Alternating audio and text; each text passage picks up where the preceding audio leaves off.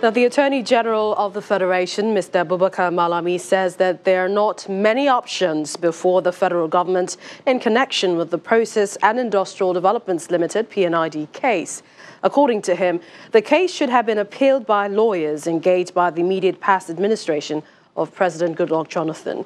The Attorney General says that President Muhammadu Buhari-led administration had, at a point, considered engaging PNID in negotiations despite doubt about the contract's authenticity. Mr. Malami also says the Buhari-led administration could not do much since an award had been established since the beginning of the administration. A British court had awarded a judgment of $9.6 billion against Nigeria over claims that the country did not meet its own obligation of a 20-year gas supply and processing agreement. And the convener of the annual University of Marriage Conference, Mrs. Folorunsho Alakija, is asking couples not to allow financial disputes to create rifts in their unions. At the fourth edition of the conference, which held in Lagos, several speakers spoke on the theme, My Money or Our Money, and how couples can maintain balance in their homes regardless of their financial standings. A question which points to financial intimacy in marriages is captured in a drama sketch to open the 2019 University of Marriage Conference. That shopping that I did last month, I need to finish it.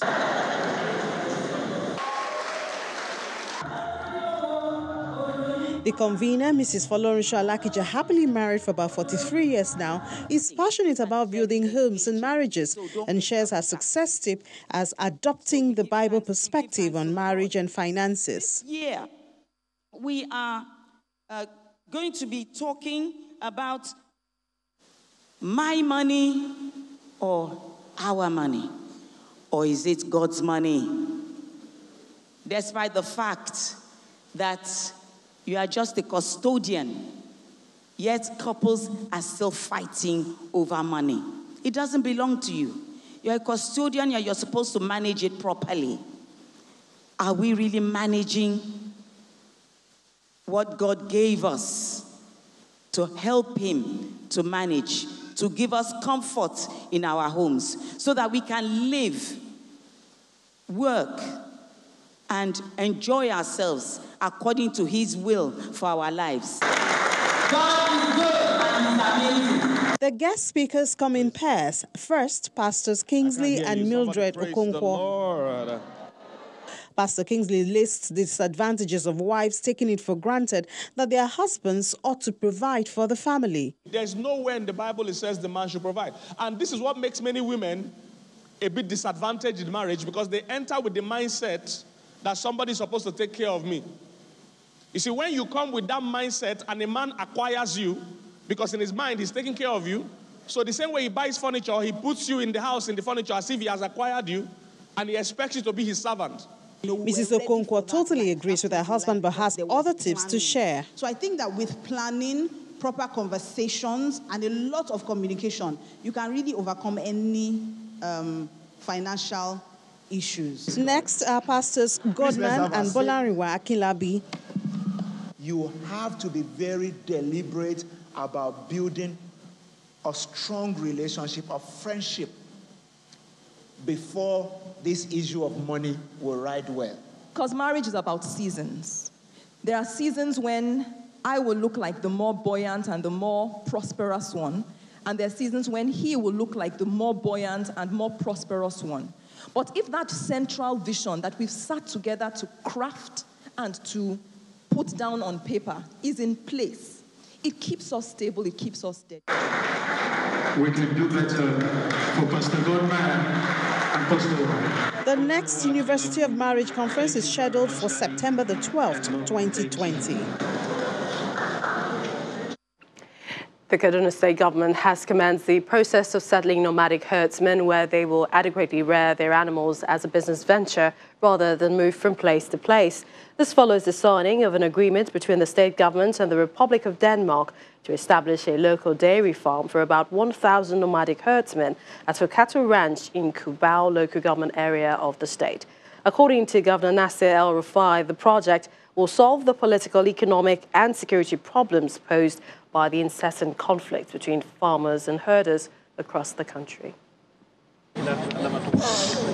Presently in Nigeria, the domestic dairy industry supplies less than 10% of the country's current demand, leaving a huge gap that is filled by importation. Apart from security and economic problems posed by itinerant herdsmen across the country, most Nigerian dairy farmers contribute little to the local dairy value chain. The signing of a memorandum of understanding between the Kaduna State government and Denmark on the development of a local dairy value chain is about settling nomadic herdsmen into being farmers and creating a business model around it. The new public-private partnership is expected to develop a long-term, sustainable dairy industry and local dairy sector by settling at least 1,000 small-scale herders and their families in one place and increasing their dairy output. Once you can create a business model around settling the herdsmen and increasing the dairy outputs of the cows that they are herding, and now will be in a farm setting, it becomes a business model. And for that reason, it's sustainable because everyone is interested in developing it further. Aside the fact that investments in this sector will help create wealth and more jobs for the citizens, it also has a potential to resolve a serious national security problem created by incessant conflicts between herders and farmers. Our hope is that what we've started with Arla, leading to the development of the grazing reserve in Kubau local government that we want to develop jointly with them, will show a proof of concept, will show the itinerant nomadic herdsmen that it is possible to engage in modern livestock production without having to go up and down the country. Some players in the agro-allied business are excited about the development. We can stay in one place, we benefit more. We have more meat, we have more settlement, we will not have more problems. Under the public-private partnership, the Kaduna State government is offering 1,000 nomadic dairy farmers permanent farmlands with access to water, education, and other basic amenities. Elsewhere in Kano, the state government says it is committing over 2 billion naira annually on the implementation of its free and compulsory education across the state. The state governor who gave the assurance in Kano says funds have already been earmarked for the exercise, which is expected to go up 200 million naira every month. Our correspondent Idris Jibrin reports. Governor Abdullahi Ganduje arrives Sani Abacha Indo Stadium in company of the State Head of Service, Executive Secretary of the State Senior Secondary School Management, his counterpart at the State Universal Basic Education, and some traditional rulers from Bichi, Rano, Karai, and Gaya. This event, according to the state governor, is to reiterate the commitment of government towards free and compulsory education and ICT appreciation for stakeholders in the state education sector. Focusing on providing equal educational opportunities to all children in Kano State. Girl child education, especially for the poor and rural families. The Kano State Head of Service highlights what participants stand to benefit from the exercise. From today, running costs at a rate that has been determined by government. This, Your Excellency, I believe, will be reviewed from time to time. For the program to achieve its desired objective, the state governor believes consistency, determination, and hard work are the key requirements that must be brought to bear by participants. In all, 1,180 schools with total population of about 800,000 will benefit from the state's direct funding strategy, while 52 Sangaya Almajiri schools were also selected as pilots for the program. Idris Jibrin, Channels Television News. And now to the arts. For every first-timer in any occupation, there is bound to be some jitters. If contemporary artist Taye Erewale experienced this at her first solo exhibition, she certainly did not let it show. Art Review tonight celebrates the creativity of Taiwo Erewele.